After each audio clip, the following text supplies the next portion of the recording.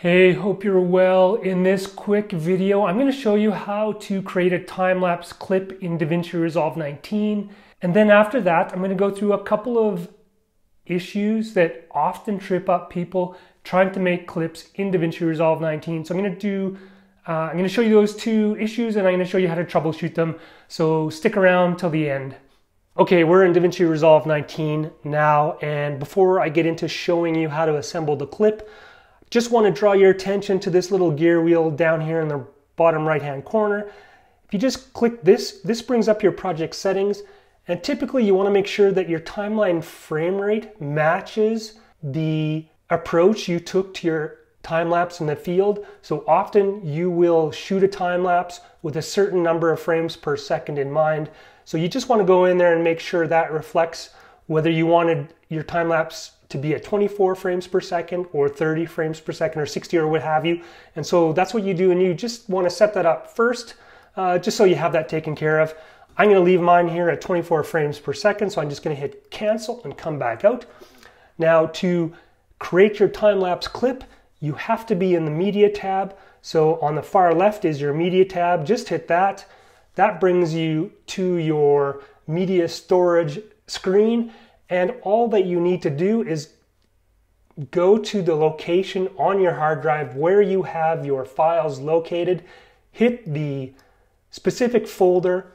Now you'll see I have an image here with a file name, and this shows, what this actually shows is a series of individual images numbered 1 to 328. So I have 328 sequentially numbered images in this specific folder, and it's showing it as a single file here. So to add this to my media pool, all I have to do is click on it, control click if you're on a Mac, and I believe right click if you're on a PC, and then you just hit add into media pool. So now DaVinci Resolve has added that into my media.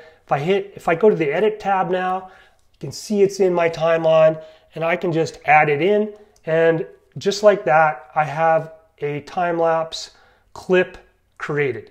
Okay, as I mentioned in my intro, there are two common problems that come up when people are trying to assemble time-lapse clips in DaVinci Resolve that then leads to struggles. So I'm going to show you the two most common issues that you might face.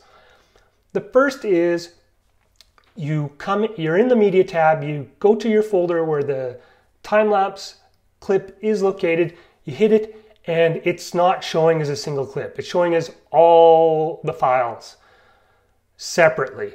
So what do you do then? Super easy. On the top right-hand corner of your media storage area, you'll see 3 dots. Click on those 3 dots. Go to frame display mode, and then just hit sequence. That will bring all the images into that single time-lapse clips that you can then add into your timeline. Typically, what you'll see is people have it selected to auto, and DaVinci Resolve should detect it as a sequence, but sometimes it just doesn't work. So you can leave it on auto, and that's fine, but if that issue ever comes up, just go in and make sure that you check sequence, and then you won't have that issue anymore. Okay, the second issue that often happens is the second problem that comes up is when people don't have their JPEGs or their TIFFs or their RAW files or whatever they're working with sequentially numbered.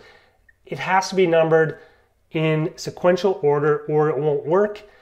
And the file name, the number actually has to be on the right side, so right next to your file type. So it has to be 1 over here. You can't have it, for example, I couldn't have done it as 1_LRT, 2_LRT, 3_LRT.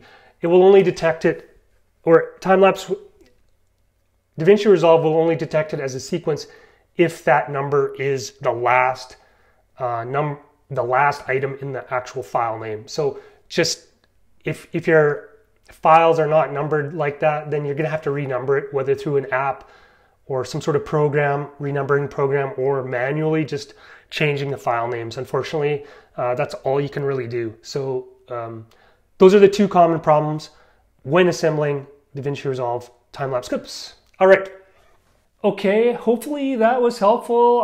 If you got something out of this, would love a like on this video and maybe even leave a comment.